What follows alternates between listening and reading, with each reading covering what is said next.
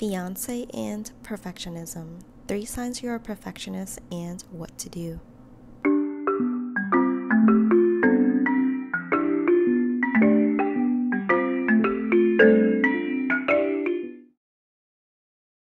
Hey everyone, welcome to the Celebrity Portraits and Mental Health Awareness series. Today's portrait is of Beyoncé, who has been a known advocate for raising mental health awareness. Back in 2006, Beyoncé disclosed that she suffered from depression after Destiny's Child broke up. She admitted that she lost much of her appetite and isolated herself in her room as she went through an identity crisis in order to find and reinvent herself.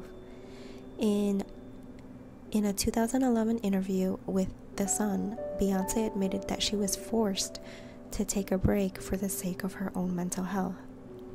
And now, on April 23rd, Beyoncé's Be Good initiative announced that it's pledging $6 million in funding to support organizations that tackle an often overlooked element of the coronavirus pandemic, the mental health toll on communities and essential workers in particular.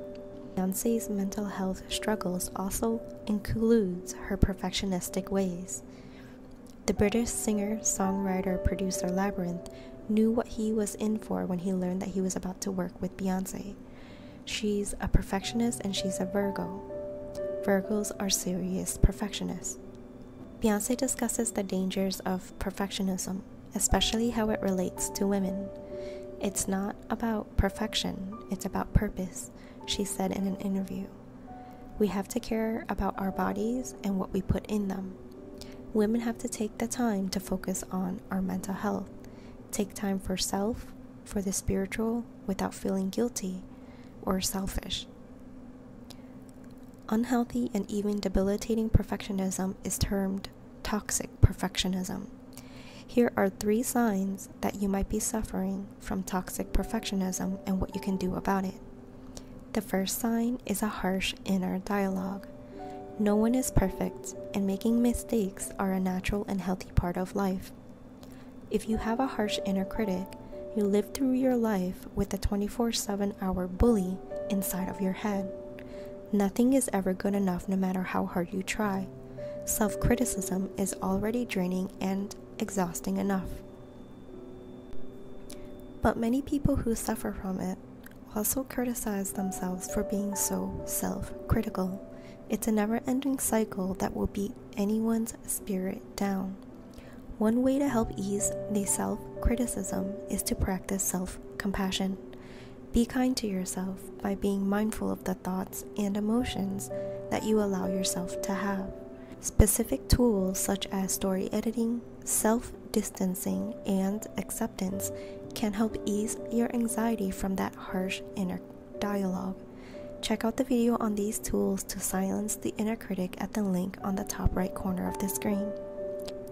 The second sign that you might be suffering from toxic perfectionism is procrastination. Many people procrastinate, but the reasons behind why a person procrastinates can vary slightly depending on each person's specific traits and fears. Procrastination shows up as a sign of perfectionism because a perfectionist is afraid to start something that they fear they cannot execute perfectly. What they do then is they would visualize all the details that they need to do so that they can do it perfectly.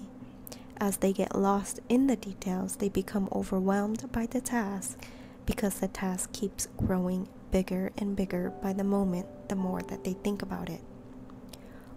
In order to overcome this coping mechanism of procrastination, we can use a tool called chunking.